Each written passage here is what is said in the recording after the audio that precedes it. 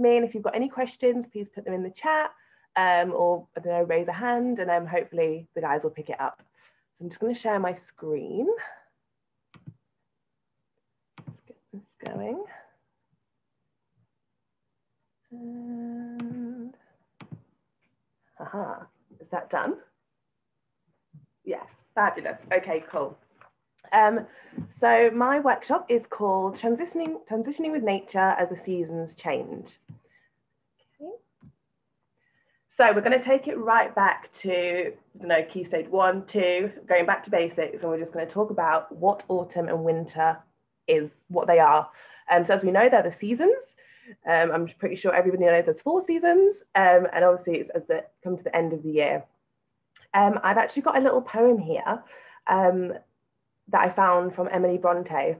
So I'll have a go at reading this first one, and I've got a poem on the next slide, which I thought somebody else could read if they're feeling brave.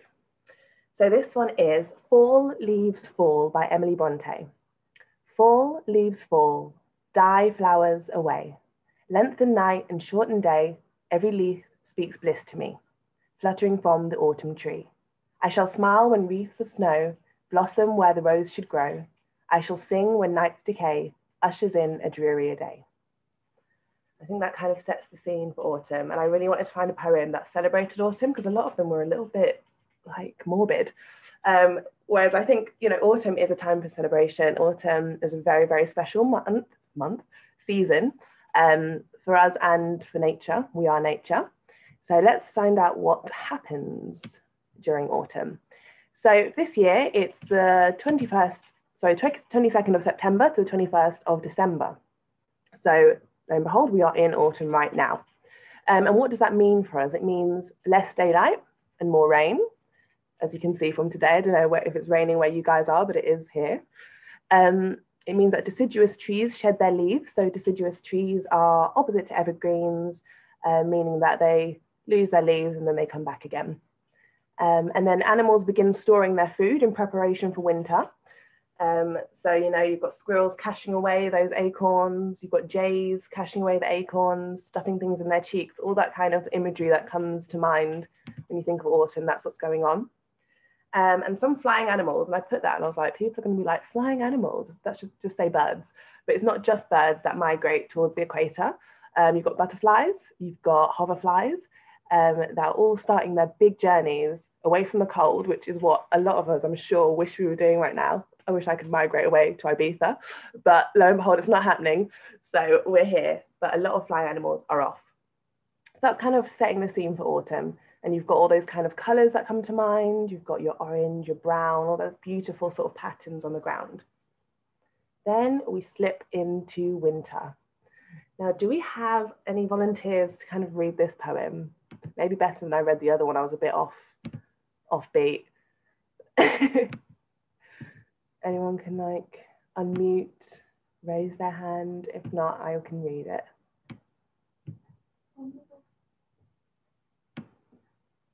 Oh, I think we've got a volunteer. Joyce, was it? Did I see your hand go up? Definitely my mum. Okay. Yeah, there you go, mum. You weren't supposed to say that, Chantelle. Okay, right. Oh goodness, I don't know this, so I'll do my best. Okay. Ode to the winter. What music, songs to sonnet. While a world drifts to sleep, leaves curl and flowers bow. Flowers take flight to a further place. A touch of frost creeps in, stealing the landscapes of its colour. Soon all shall be held motionless in the still of a winter season. Now in all its changing, the beauty and perfection of life is left open to be witnessed, savoured by the eye of an artist, to feed the soul, nourish the heart. This melancholy season, this changing landscape, what beauty it reveals in an ode to the winter. Thank you. Thank you so much, Joyce. It's a pleasure. AKA Mum. Thank you.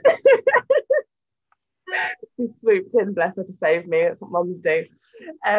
Fab, thank you, Mum. So that sets the scene as well. It's talking about when the world drifts to sleep, leaves curl and flowers blow, birds take flight to a further place. It is a magical time. So in a lot of people's minds, winter might kind of seem like a very dead season, you know, nothing's happening, no flowers are coming out, boring. But actually, there's a lot happening in nature. It is a very, very magical time. So winter takes place from the 21st of December this year all the way until the 20th of March 2021. And Lord knows what's going to be happening then, but winter is still going to go on until that day. So that's a constant. So hold on to that. I've kind of said that if we get used to confusion and uncertainty, then you've got the key there. But one thing that you can hold on to is the fact that the seasons are still with us and they're still doing their thing. So what's happening in winter is that the darkness draws in even earlier. We're getting the lowest temperatures of the year. And actually, the word winter comes from the Germanic, I'm probably going to not give this any justice. I'm going to say winter. It comes from the Germanic word winter, which in turn is derived from the root wed, meaning wet or water, and so it signifies a wet season. So winter tends to have the most average rainfall of all the seasons, hence why it's so wet. And deciduous trees, again, they started losing their leaves in autumn and now they're bare. So you're looking at bare trees. Maybe they're looking a little bit sad to you, but that is just their natural process. And it's quite beautiful because I'm quite lucky, well, very lucky to have a garden.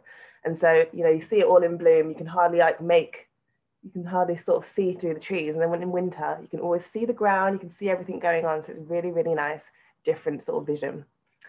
And then we have plant dormancy and animal hibernation / torpor. So plants go into a sort of dormant stage. So they're not really growing, they're sleeping basically.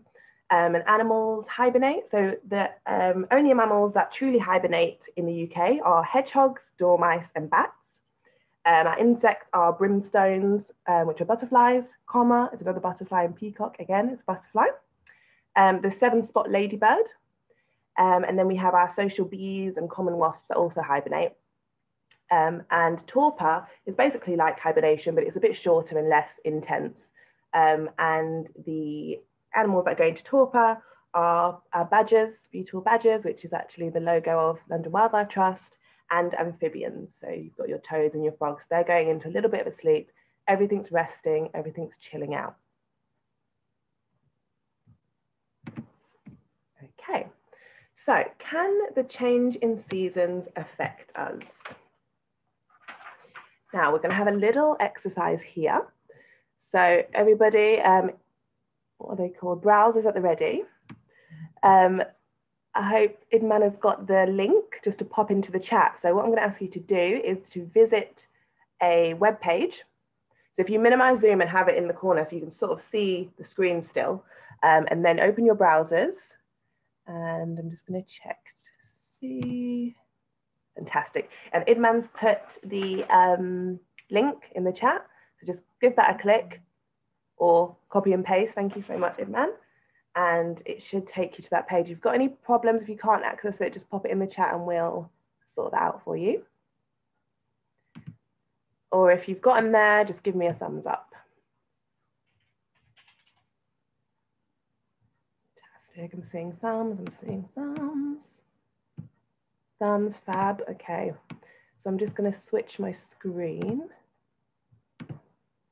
to Nisha. I think that's what we have to do. Cool. Is everyone seeing that? Okay, lovely. Everyone's starting to do it already. Fabulous. I didn't even have to explain. Okay, so you should be able to see that the words that you're putting in. So how do you react to autumn and winter? So that's how does your body react? How do you feel? What's going on? Try to stick to one word answers, but if you've got, you know, 2 words, I'm not going to scold you. So just going to wait for everyone to put in their responses. How do you react to autumn and winter? And if you flick back to Zoom, you can see what's happening. We're getting a beautiful word cloud.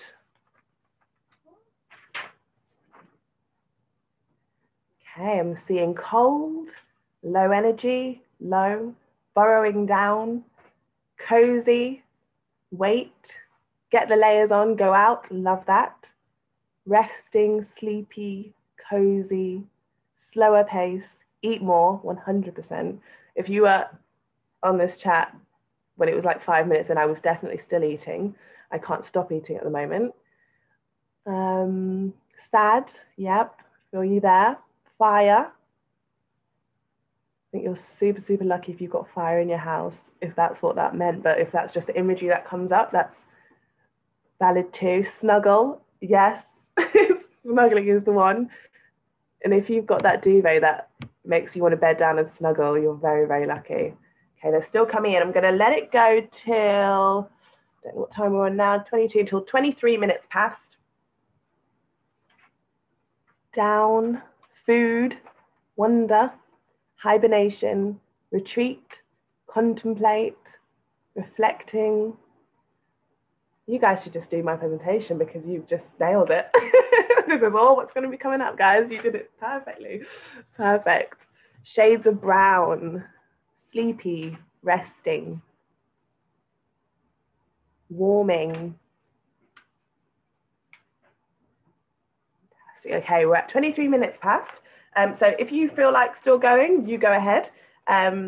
If not, so you can have a little look, have a look at the words. I think I've read out all or most of them, but it sort of gives just a very lovely visual portrayal of how people feel, what's happening in autumn and winter. And also depressed, we've got there as well. And it's also kind of nice to know that you're not alone, because if you are feeling depressed, you're not going to be the only one. If you're feeling sleepy, you're not the only one. You know, it's just a lovely visual representation to say you're not alone. These are the feelings that a lot of us have. And a lot of times when I'm going through something, I'm thinking, oh my God, I'm alone, no one understands. But this is really nice visualization because there's repeated words in there that show that you're not alone and you're not going through it alone. So fab, that's how we react to autumn and winter. Let's take it back. New share, here we go. Technology is working with me today. Here we go. Back to the PowerPoint, is that right? Thumbs up if you can see the PowerPoint. Fabulous. Okay, so the answer to that question, can the seasons affect us? Can the change in seasons affect us is yes, because you guys just laid it out. Absolutely, they can. Okay. So research shows, now I've got a few GIFs coming up. I went a little bit mad with the GIF, so just, you know, that's what's happening. I feel like GIFs are keeping a lot of us going at the moment, so just go with them. So research shows that during autumn and winter, your skin gets a little bit dry and people with skin conditions get flare-ups, even maybe autoimmune conditions as well. So people with arthritis get flare-ups, especially in autumn and winter as the cold draws in. And according to dermatologists, the skin thrives most in consistent conditions. So when we switch from season to seasons, our skin, our body can go into sort of like a shock, a bit of a like, oh, what's going on? And I've got quite dry skin and I've got eczema as well. So especially with the constant washing and antibacterial of my hands, that's having a bit of an effect on the dryness of my skin. So I have to keep moisturized. You can see weight gain, which is, if that's what you intend, absolutely fab. But if you're noticing it naturally, that is because a lot of people do gain weight in this season. And like other mammals, we're known to store fat in this season. So we're preparing ourselves for the cold, and we're storing that fat. So it's our body. It's not a kind of time to judge yourself and get down on yourself. And it's not, you know, the Christmas pudding all the time or whatever. Sometimes it's literally just natural. That is what your body is doing to protect you in this time. All very natural. Then you can get headaches and migraines, which I found really interesting. And they can be triggered by rain. They can be triggered by the stormy weather. So that, I think it's a decrease in pressure. I think it's a decrease in pressure, or maybe an increase in pressure. It basically triggers something in your body that can cause headaches and migraines. So if you're feeling that, that could be the reason. Joint pain, like I said, people who suffer from joint pain, I think that's to do with the pressure decreasing, and then your joints sort of swell up. So that can be another reason. a drop in energy levels. So we saw a lot of people saying tired, sleepy. So you have a drop in energy levels, which is natural and can be linked to the one down below, which is vitamin D insufficiency. So as we're getting shorter days, less daylight, and the sun generates, the sun triggers the production of vitamin D in our body. So with the less sunlight, obviously, there's not so much vitamin D generating, and our energy levels are dipping at this time. So it's not you being lazy, that's just what's happening. Your energy levels are dipping. And especially with how we react to light as well, you know, if you wake up with the light, that's fab. But if it's getting darker earlier, then your body's going, oh, I'm tired, I want to go to sleep. So that's what's happening. Not lazy, just as what's happening. You're more prone to colds and flus, which is the understatement of the year right now, unfortunately. But that is just what happens. The cold air kind of creates this really great atmosphere for colds and flus. So that's another reason you might be feeling quite down, a little bit low. And another reason is because your vitamin D is dropping. So that vitamin D that protects us from colds and flus, that's dropping as well. So it's all linked. On top of all of that, the holiday season can be very triggering for people. Now, whether that is because you have to see your family and you don't want to, whether you have to see your friends, you don't want to, whether it's, you know, in normal circumstances without COVID, you know, some people don't have family or friends to go and see at this time, and it's very sad. Or this COVID time, you know, you can't go and see your family. We're not sure, we're in lockdown, what's going to happen at Christmas. So there's all of that on top of that. And something that I kind of wanted to bring up was seasonal affective disorder, aka SAD. And probably a lot of what I'm going to say in this presentation, you guys probably already know. So it might not be fresh, but it's just really good to kind of remind yourself that these things are happening and it's not all your faults. Don't get down on yourself. This is just what happens. So seasonal affective disorder can affect people even in the summer, but it tends to sort of come up in the autumn and winter more often, and it can impact people's daily functions and inhibit their ability to accomplish essential tasks. So if you're going through this and you're at work and your manager's expecting you to keep up the work ethic, you know, that you had in summer, you're going through this, it's not going to happen. So you have to take it easy, and maybe, you know, if this is ringing any bells for you and you haven't heard it before, maybe just take a note of it just so you can, you know, work that into your work life or whatever life. So these are sort of things that we're dealing with, and it's all now a bit like, oh my gosh, doom and gloom, what's happening? Is there any way to fix this? This little cat's like, wait, what? Okay, so enough of the doom and gloom, because there is a solution. So how can nature help? So nature's coming in to save the day right now. I definitely tried to find Superman or Wonder Woman music, but it was all just too complicated. So we have to stick with another GIF of Wonder Woman. So Wonder Woman is representing nature right now. Nature's coming in with the shield like, no, I'm not going to let this happen to you guys. I'm going to come and save you. So what can nature do for us? So nature can regulate our heart rate and blood pressure. And how does it do that? So a lot of studies go as far to claim that even a picture of nature can lower our stress levels, physically regulates our heart rate, and lowers cholesterol, which obviously all contribute to your blood pressure. And this is not me just making this up. I'm definitely not a scientist in this area, but I have done my research, as the GIF before showed. So this is all very true. Something that when I was actually doing this presentation, Countryfile came on, and I never watched Countryfile, but I'm trying to make an effort to now watch Countryfile. I'm like, I'm in the sector, you should be watching Countryfile or like Autumn Watch. As I was doing this, Countryfile came on, and the lady started saying that something called phytocides are emitted from plants. So these are airborne particles which are produced by plants, and they're produced typically when as a part of the plant's defense mechanism. But those particles in the air that we breathe in help to increase white blood cells and help to generate white blood cells. And as we know, white blood cells are our killer cells, they're our attack cells, and that's what's going to fight off that flu and those colds. So getting outside, rustling some plants, maybe walking, is going to release those phytocides, and we're going to breathe them in, and it's all going to be beautiful inside our body. It improves physical health. So all what I've just said is physical health, but also getting outside, going for a walk, all of that is going to improve your physical health. It also boosts brain function, which is another thing that was on Countryfile as well. So I'm just stealing from Countryfile here. But basically the frontal lobe, which is the part of our brain that's hyper engaged in modern life, deactivates a little when you're outside. So that sort of lobe that's all about technology, all about go, go, go, news, it sort of deactivates and calms us down. And the sort of cognitive processes that help us think, remember, focus, they're all activated. So these have been, brain studies that are showing that these parts of our brain actually activate and increase when we're out in nature.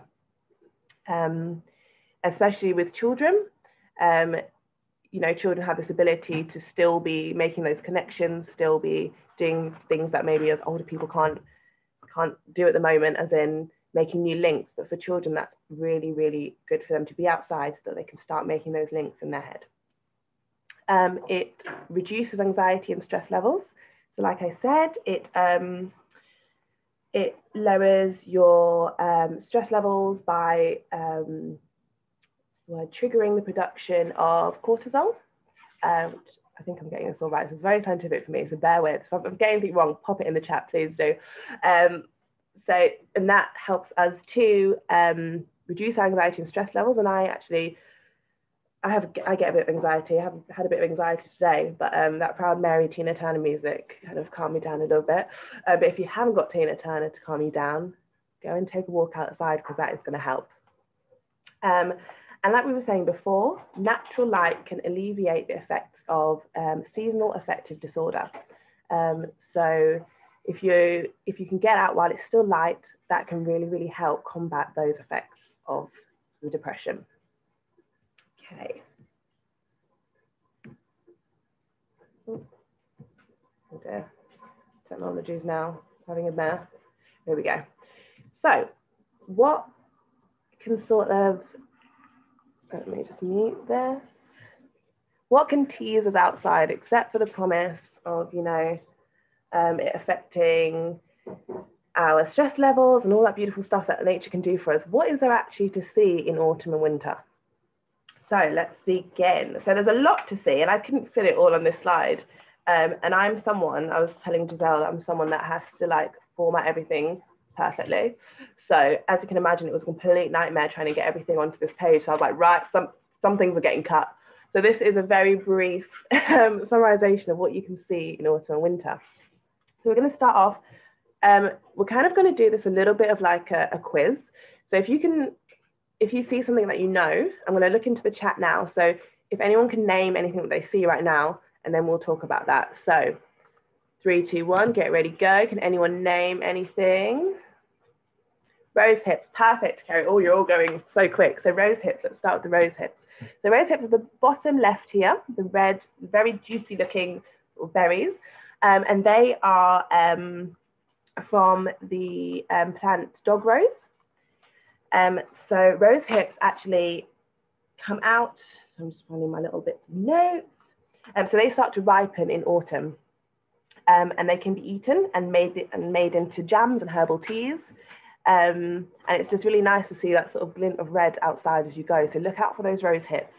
And a very good thing to know about them is that they're really, really high in vitamin C. And I actually read that they could be higher in vitamin C than oranges. So I bet you didn't know that one. Okay.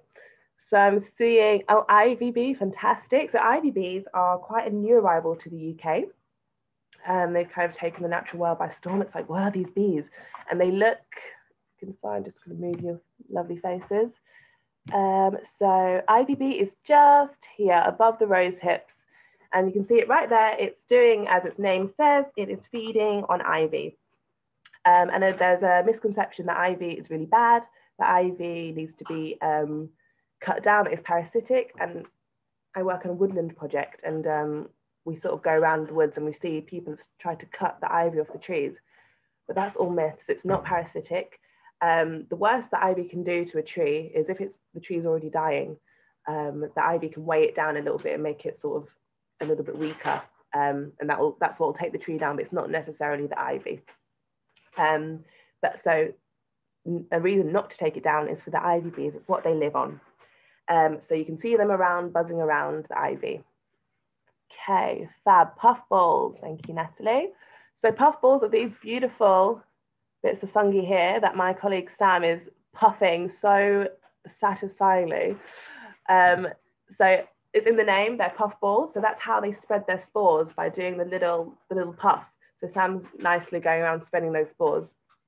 And they can get huge, like you can get giant puffballs, which I'm not joking, are like bigger than my head, and that is saying something. So, you know, you can see these bits of fungi. So fungi is popping up everywhere. And if you're like me and kind of thought that fungi was a little bit gross, like, I mean, up until a year ago, I was totally grossed out by fungi. I was like, what are these mushrooms? Gross. And some of them still give me the heebie-jeebies, like there's some that I'm just like, okay, I'm not gonna look at that. But things like this are really cool because they've got really cool functions. So fungi's popping up everywhere. And another reason to appreciate fungi is it's a decomposer. So it's breaking down all the waste and returning it to the soil and helping plants to grow. And if anyone knows anything about the Wood Wide Web, which is sort of association of fungi with trees. So under the ground, if you had like an X-ray, you'd see all these kind of like wires. Someone said, where's the robin? Charlotte, I'm sorry, I couldn't put the robin. I love robins too, but I feel like everyone knows, you know, that robins are around. But next time I'll bear that in mind. Yeah, Carol, some are kind of gross.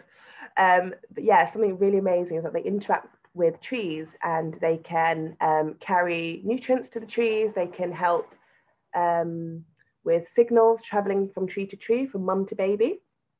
So to be frank, fungi is amazing. The more you learn about it, I'm telling you, it'll blow your mind and it'll help you get over the gross aspects of it.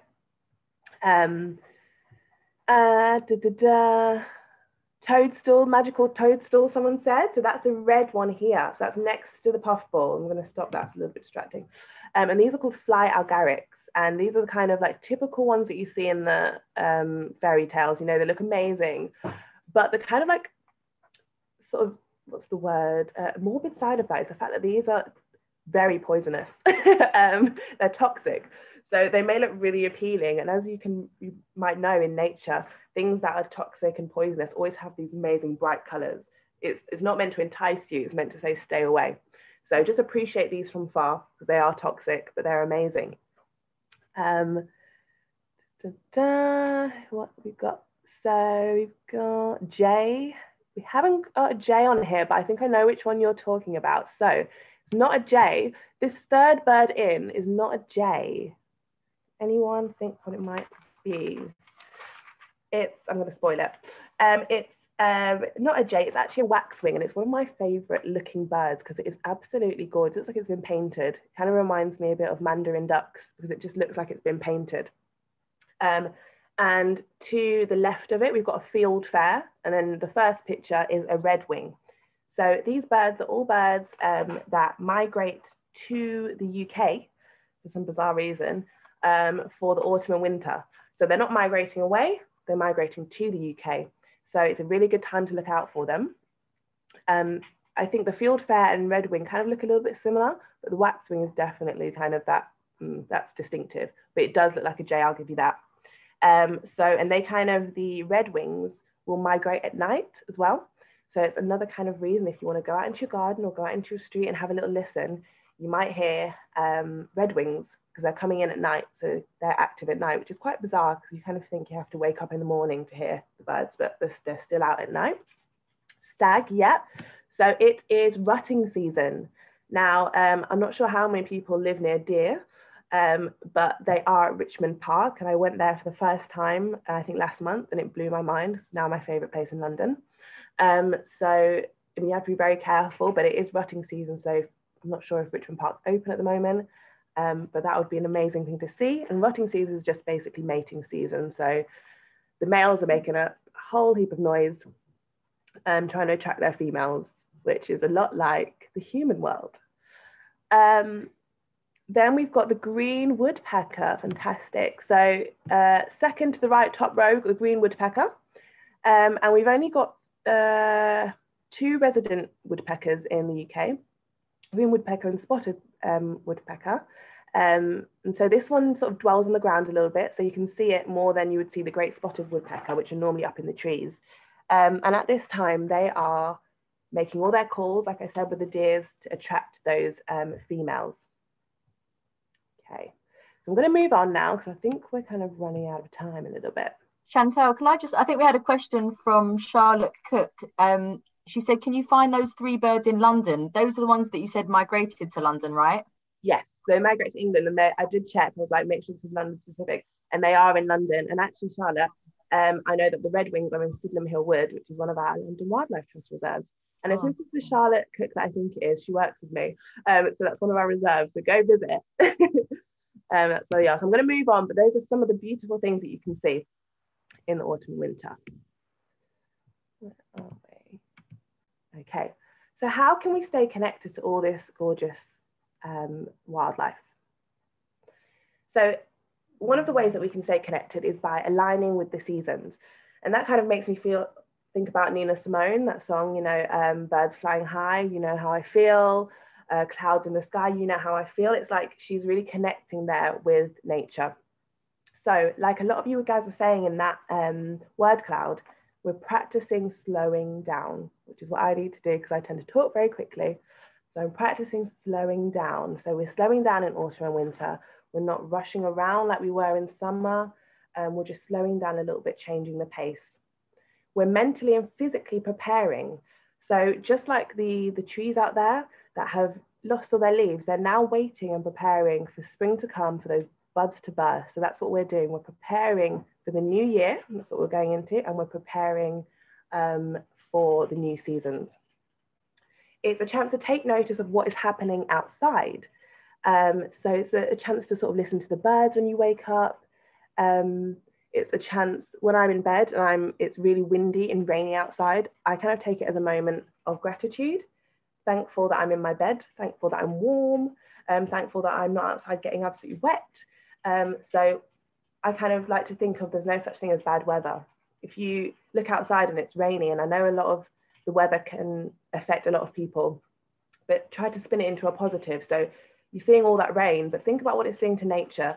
It's rehydrating, it's giving, you know, the world, the earth, what it needs. So just think about that. So kind of change it into a little bit of a positive. Winter is a time for self-reflection. And one of the things that my mum said when we went into our first lockdown was, if we can't go outside, you've got to go in. So whilst we're indoors, let's go in, let's think about how our year has been. Let's think about the highs, the lows, how we can prepare to go into 2021 with a fresh outlook. It's time for self-reflection and just slowing down. And it's also a time to nurture ourselves. So I'm really big on self-love, and everyone's on a kind of self-love journey. And it is a journey because sometimes it's like 10 steps forward, 20 back. But it's a time to nurture yourself. So just like we were saying before, you know, we get dry skin.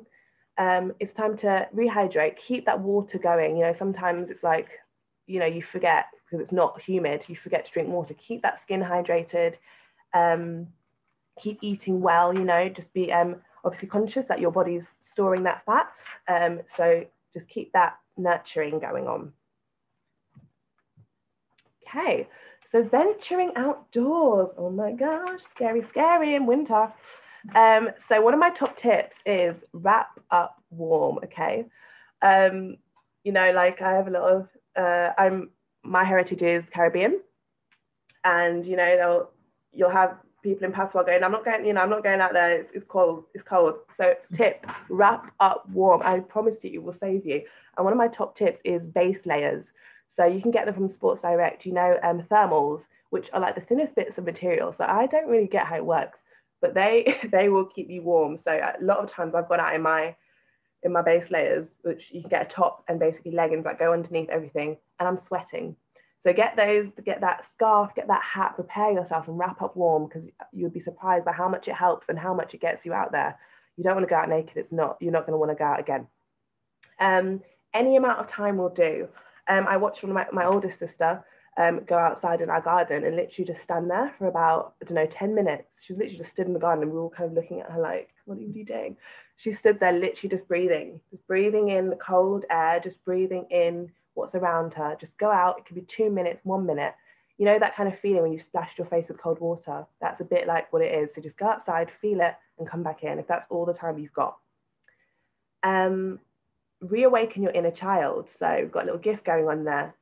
Climb some trees, swing from some branches. You know, it's like all of a sudden we don't climb trees, we don't interact with nature, we don't do anything fun like that anymore. So I'm a feely person. If I'm going to a shop, I'm feeling everything.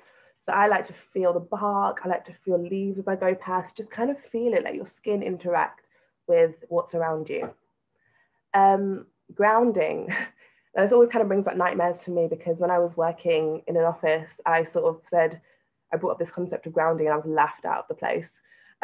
So don't do that to me today. But grounding is about you're kicking off your shoes and you're feeling the ground. And I do that often. When I'm comfortable, I have to get my shoes off and I get them onto the ground. So if you can just step outside and get your feet on the ground, it's going to be cold, but those negative ions that are coming up from the earth are going to connect with you and do something wonderful to your body. So get out there and ground with your feet. And take your activities outside. If you've got a Zoom call that you can take outside, go ahead, get that blanket, wrap up. If you've got a call with your mum, whoever, just take it outside, go for a 5-minute walk and come back in. And then also you want to engage with your senses and be present. So something that's really important about this time is being present. We have a tendency to think about Monday, to think about Tuesday, to think about yesterday, to think about then. How about we just be present? How about we just be in the now? I'm one of those people that's multitasking because I'm like, I need to do this, I need to do that. But right now I'm seeing a lot of you guys are literally just focused on me, and I'm like, yes, we are present right now. So that's what I want you to do in nature. I want you to be present and to think where you are, which is going to take us on nicely to forest bathing. And this is a concept that I only found out about last year. And it's kind of a new sort of concept to the Western world, if I can say that. But it was actually developed in the 1980s in Japan, and the Japanese word for it is Shinrin-yoku. And it's a relaxation technique which was developed to help us to be calm and quiet amongst the trees. And it's an invitation for you to breathe deeply. And obviously you're breathing in those phytoncides. Remember, you're breathing in all of that amazingness, and it's going to boost your physical and mental health and also keep you in the now. And some of us some of us don't have woodlands close, and that's absolutely fine. You don't have to be in a woodland. You can literally just go out and apply the same technique, just that deep breathing and just that kind of like being aware of what you can see. So if there's one street tree on your street, that's the tree that you're going to go and, forest bathe with. So I'm a really big advocate with work with what you've got. Unfortunately, accessibility in the UK is a privilege instead of a necessity, which it should be. So not a lot of people have access to green spaces, but work with what you've got. If you've got a balcony, if you've got a window that you can look out at, do that. That's all that's important. So going on to that, I'm going to take you for a virtual walk in the woods. So we're just going to take this time. I know we're getting to the sort of crux. I don't know how I rambled on this long until the end. But so we're just going to have a bit of a 2-minute walk through the woods. So if you can make your screen wide, if you haven't got anything else going on, or if you have, just take a minute just to be with us right now, be present. Hopefully you can hear this. And I'm going to speed it up a little bit.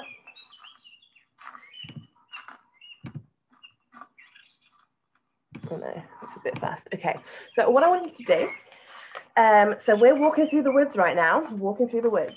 So I want you to kind of think about 3 things that you can feel. I'm trying to find my little thingamajig here. So I want you to think about 3 things that you can see, 3 things you can hear, 2 things you can feel. And now we're imagining, okay, so what can you feel as you're walking through that forest? What is it you can feel on your arms? Is it cold? Is it warm? I just heard a woodpecker. What can you smell? And if you're close to any edible fungi, what can you taste? Or edible, if you're close to any rose hips, what can you taste? So just 1 minute we're going to go for me being quiet and you being quiet and deep breathing.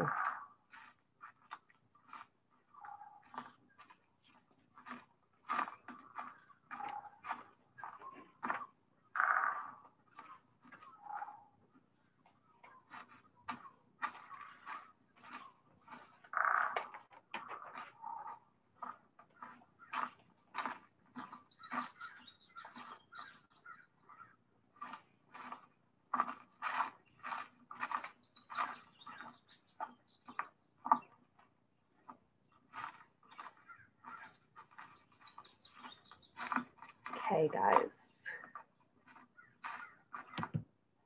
Okay, maybe I'll keep it playing while I talk. So I'm not sure how you kind of felt. If I had a little bit more time, or if you want to pop it in the chat, you can, how you felt, what you could feel, what you could hear, what you could see, how it made you feel. Does it make you want to go out and find the wood? And one of the things that I'll say to you is a lot of people think that they haven't got woodlands near them, but you have. Just go and just have a little look for them. It might not be a huge patch of woodland, but they are more common in London than you think. I work on a woodland restoration project in South London. I wouldn't have a job if we didn't have woodlands in South London. So I promise you they're there. So just go and have a look for them. But like I said, if you haven't, you use your street trees, you use with what you've got.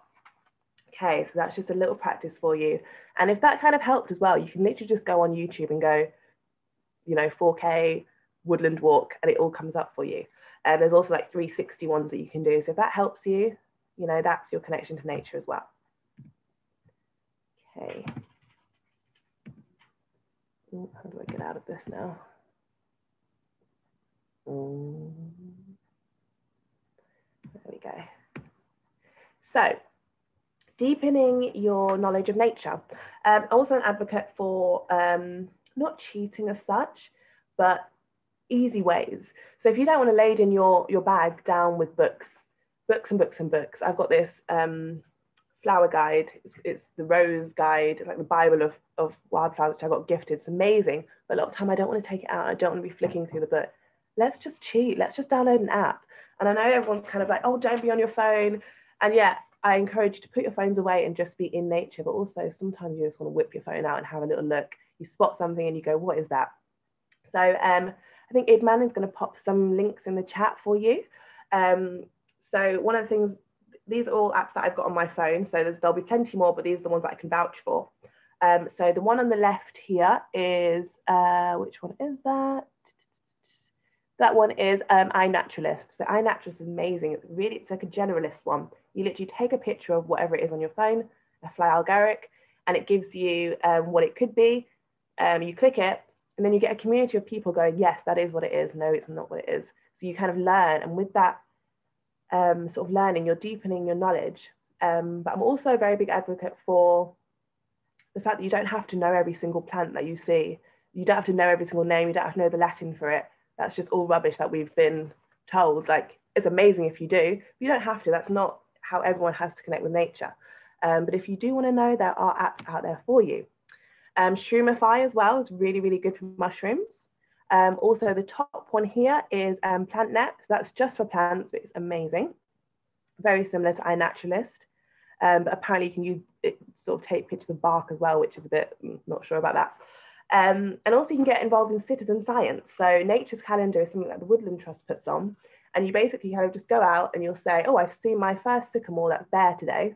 And you pop it in there. It's really easy to do. And they do a little calendar of how each year of what the first rosehip people see is, the first field fair people see is. So you can engage in that way as well. Conscious of time still. Another way of connecting, if anyone is a big lover of the moon, of the stars like I am, the other day I was on a walk with my partner, and we were literally like by the river, which is beautiful, but then there was kind of like, there's trees around, but it's not like a woodland setting. It's still very, very urban. But I don't know what sort of made me think about it. We were looking at the stars in the sky because it's very, very clear. So one of the beautiful things about autumn and winter is that you get some of the clearest skies because the cold air means that there's less capacity to hold moisture, and so you're seeing clearer skies. And of course, you've got longer nights, so you've got more time to stargaze. So a really, really great app is Skyview Light. And I'm just going to play this very, very quickly, speed it along a little bit just to show you what it does. So basically, you point your phone at the sky, and it's telling you what constellations are there, what, if anyone's into astrology, you've got your Capricorn over there, you've got Orion's belt over there. It's honestly mind-blowing. It's amazing. To every little star, it will tell you this is this name or whatever. And the other night we were actually looking at Mars, which blew my mind. So that's another way of you connecting with nature, using technology as well, which is, like I said, a no-no sometimes, but it's got to be done. Just use what you've got. Okay. Coming to a close. soon. So the last sort of thing that I want to sort of touch on is how to invite the outdoors indoors.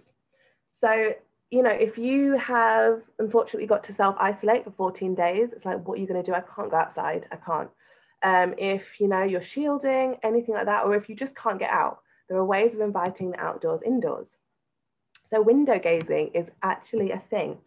So if you can't physically get outside, you can arrange yourself close to a window, which is what I love to do when I'm working. I literally feel like I need something on me, like I need the sunlight on me. I need to be able to see something green. So you can do that, position yourself near a window and get to gazing, and, you know, use that as a time to sort of look at nature, look at the trees, the sky. Pictures, art depicting nature. If you can take a couple of pictures or wallpaper on your laptop, that's a beautiful scene. That will help as well, because it's proven that even pictures trigger that calming sensation in our brains. Houseplants, it's one of my beauties behind me. I'm obsessed with houseplants, and I think a lot of people are at the moment. It's an addiction, help. So houseplants as well, it's like having a little bit of nature in, and it also gives you a sort of sense of purpose. So I wake up and I'm like, what do my babies need? Like, what do you need from me? It gives you a sense of purpose. And it sort of, it purifies the air as well. So it's doing all those beautiful things. Collect natural materials. Collect some feathers if you want and just place them in your house. Collect some leaves. You can make collections of things. You can start making jewelry. That's what they were doing on Country Fire. It was incredible.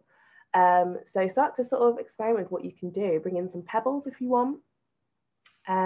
Another thing that's helping me at the moment, I'm kind of going through a phase where I'm not sleeping very well. So I have been putting on natural sounds, whether that's the sound of rain, whether that's the Amazon rainforest. You can pop those on and they will help to calm you. And yeah, so also last thing is that you can get sad lamps. Not sad like, oh my gosh, my lamp looks sad, as in seasonal affective disorder lamps. So they're basically just lamps that emit light, and you can pop them on for 30 minutes to an hour. Or I think Giselle was telling me she has an alarm clock one, which literally wakes her up gradually with this light. And that kind of like emulates daylight and emulates that sun hitting our face, and helps with our vitamin D. And also helps us to stop producing melatonin, which makes us sleepy in the day when it's getting dark. And so that's really good. That could be a really good way if you can invest in that. And those are kind of my ideas for inviting things in. But of course, if you've got your ways of doing it, please put them in the chat. But that's, ladies and gentlemen, and they and them, thank you so much. Any questions? I'm sorry we're sort of running. I know it's 2 o'clock now. If anyone has to leave, please do. I'm sorry we ran over, but that is that. Thank you so much, Chantelle. That was awesome. Yeah, so we are. It is 2 o'clock now, so we're welcome to stay on for another 5 minutes if anyone does have any questions. But obviously, if you need to leave, like, you're welcome to. Thank you so much for joining us. There's so much information in the chat. I gained so much just from that hour. So remember to save the chat if you are going to leave now, just because there's all the links and everything that Chantelle mentioned is written up in the chat. So don't lose it. So yeah, we are going to do a quick 5 minutes question time. If anyone's got anything that they want to ask Chantelle, you're welcome to either put your hand up and Idman will find you, or if you type it in the text box, then Idman can read it on your behalf. So yeah, go for it.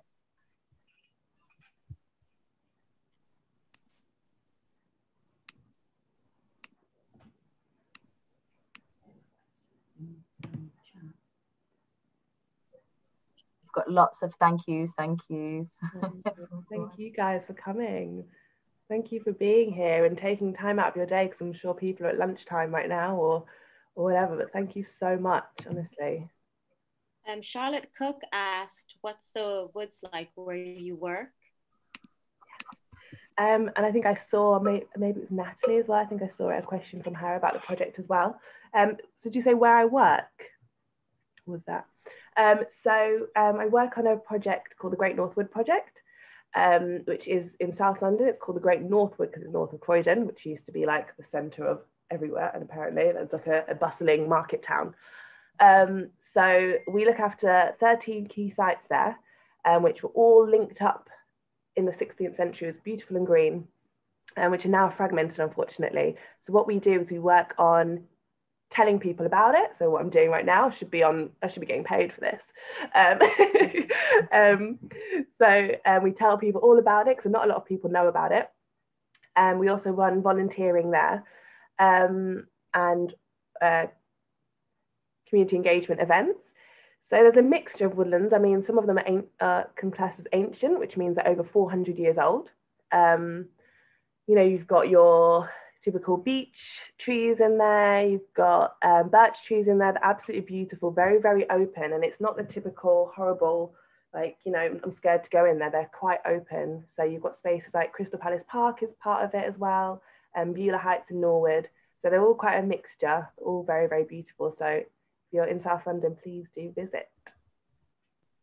Thanks, Charlotte. I think we have a question for Giselle. Where is the good place to find out more about Black Girls in Blue? That's a good question. Oh, that is a good question.